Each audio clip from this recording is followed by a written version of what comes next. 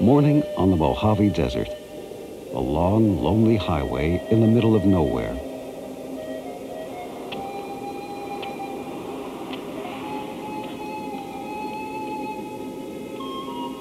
Not many people run along this road, but then not many people are like Jeff Keith. Jeff has been running for 3,200 miles now on one leg and a specially designed prosthesis. He is 9 days away from his destination, Los Angeles. He's been on the road for 8 months.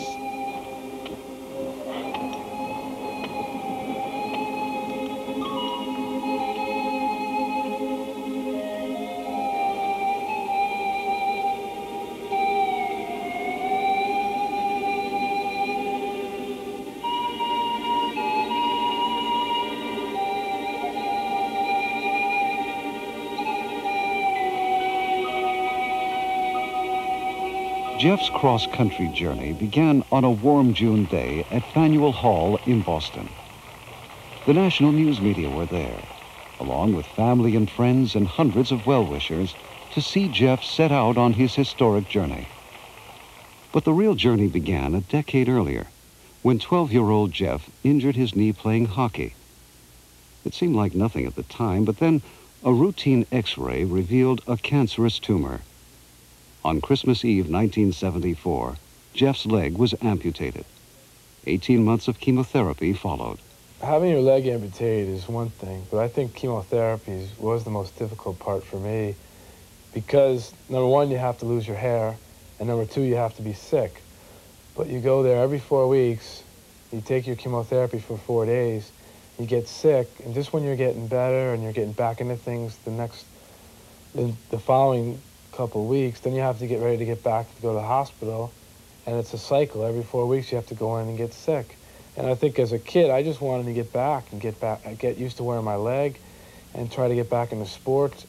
And my parents came to me 2 weeks after the operation and said, we're going to take you skiing in Vermont like Teddy Kennedy does. So I was looking forward to it, but I was very hesitant. I didn't be able to be active ever again. And the moment that I hit the ski slopes, the moment that I made it to the top of the mountain, that's when I realized that someday I'm not only going to be active, but I'm going to excel in sports. Jeff has, without question, excelled. At prep school, he was co-captain of the ski team and finished in the top 10% of all skiers in the Connecticut State Championships. As a senior at Boston College, he played goalie on the varsity lacrosse team. He has competed in 2 triathlons, finishing well up in the pack. In 1981, Jeff learned about a young Canadian man, an amputee like himself, who planned to run across Canada to raise money for cancer research. Terry Fox ran more than 2,000 miles before the disease caught up with him. He died in an Ontario hospital. Terry Fox's courage and determination had a tremendous effect on Jeff. When Terry ran across Canada, I said to myself, I'm going to run across America and show to the world that anything can be accomplished. When he began training for his 3,000-mile run, Jeff could barely manage 1 mile a day wearing his prosthesis. Any more than that caused unbearable pain from blisters and blood constriction in his stump. But with the help of medical technology, Jeff was able to overcome these problems. He discovered bio-occlusive transparent film dressings, which help reduce friction to a minimum. And he had a special prosthesis made using lightweight plastic, a hydraulic knee, and a flexible foot to simulate the movement of a real leg.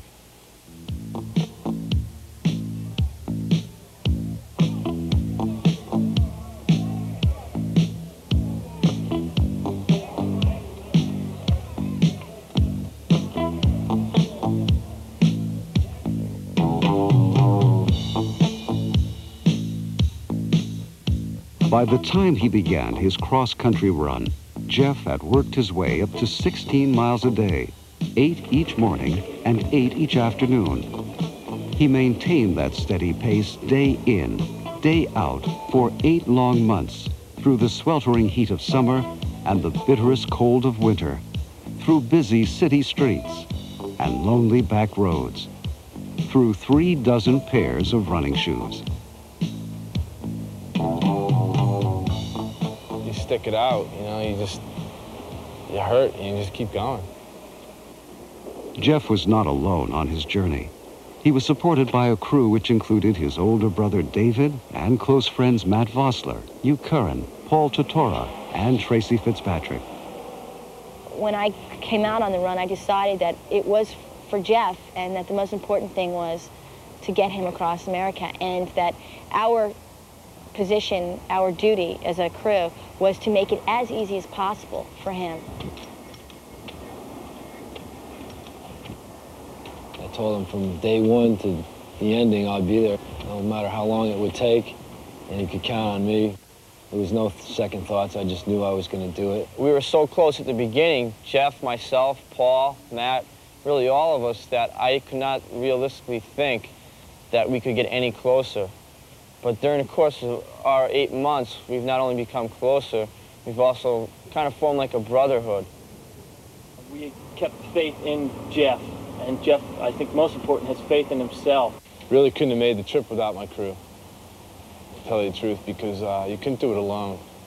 I mean, even if you had somebody just to help you and did all the other things, the driving, the cleaning, everything, you just need the diversity of each personality to, like, get you going, because every day there's something that gets you going. We pray for those people in the world who aren't as fortunate as us to have done the things we've done and seen what we've seen.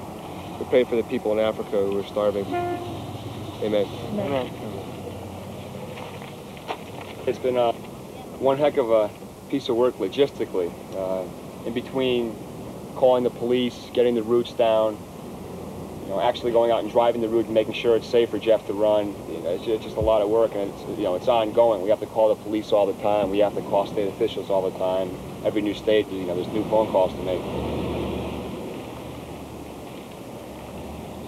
Also, it's funny because we've had some reports about the Winnebago on the road, and I think the best one that was calling to the police about this whole thing was once some lady called in and said that she wanted to report a Winnebago chasing a guy with one leg down the road.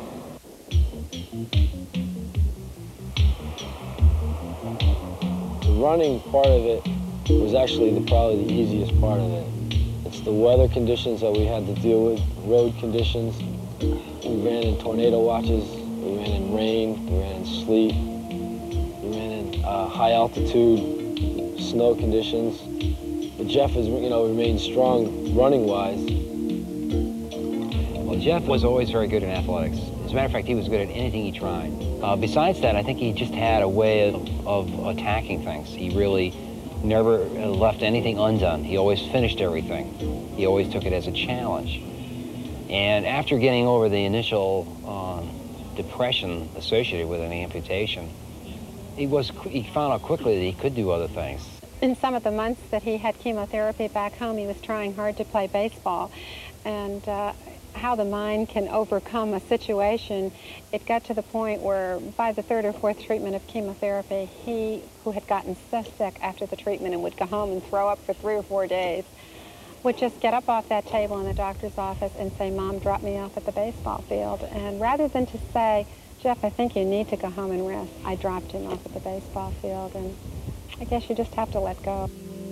Jeff was able to use his own experience with cancer and chemotherapy in giving hope and encouragement to hundreds of children in cancer rehabilitation centers across the country. Jeff's visits helped renew the children's hope and determination, just as the children gave Jeff and his crew the motivation to keep going. Well, you look good. Are these your little friends here? Yeah. They are? Who's this?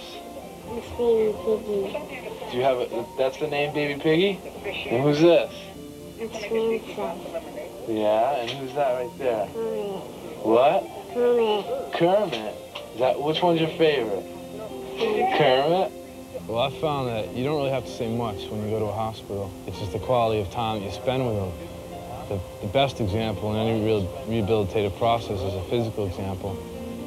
And they can have a baseball player, a football player come in and talk to them, but those people haven't gone through chemotherapy, they haven't lost their hair, they haven't had their leg taken off, they haven't known what it's like to have cancer. But when I go in there and visit these kids and these adults who are going through cancer, they can relate to me because I've gone through it all. Anytime you go into a hospital and you see a little kid who's lost his hair to chemotherapy, get out of bed and wave to Jeff or shake Jeff's hand, it just makes the whole thing worthwhile. And you're out there alone, there aren't many people out there. You're starting to think and wonder, why am I doing this? You know why you're doing it. You're helping out people.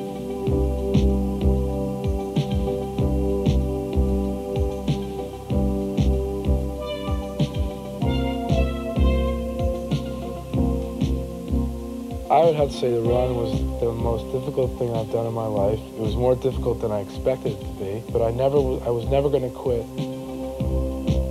And as I started running and getting to the 1,000-mile mark and the 2,000-mile mark, I started losing weight, I started getting into a rhythm, I started becoming a runner, and I really started to enjoy it by the end.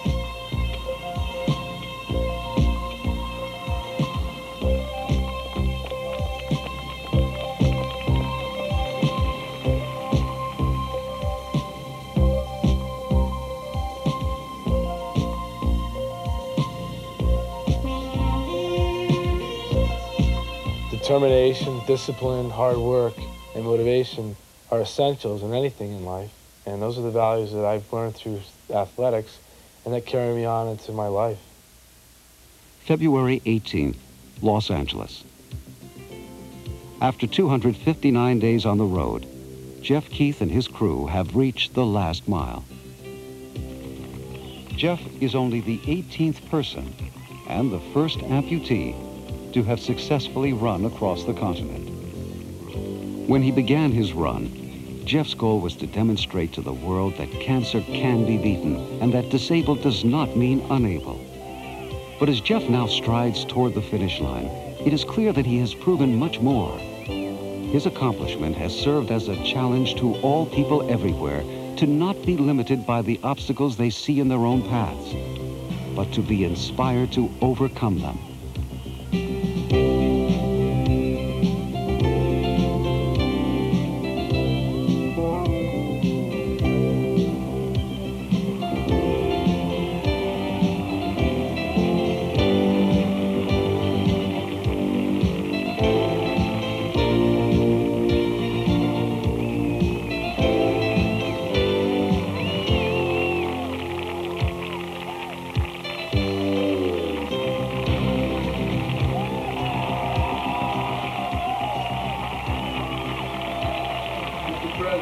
Well, Jeff, congratulations on the completion of your cross-country run. Nancy and I have been praying with you and pulling for you all the way, and you've been an inspiration to thousands of handicapped persons and literally millions of your fellow Americans. There's people out here right now that have dreams, and this was my dream. And there's many people that live today that never see their dreams come true. Anything can be accomplished once one sets one's mind to it.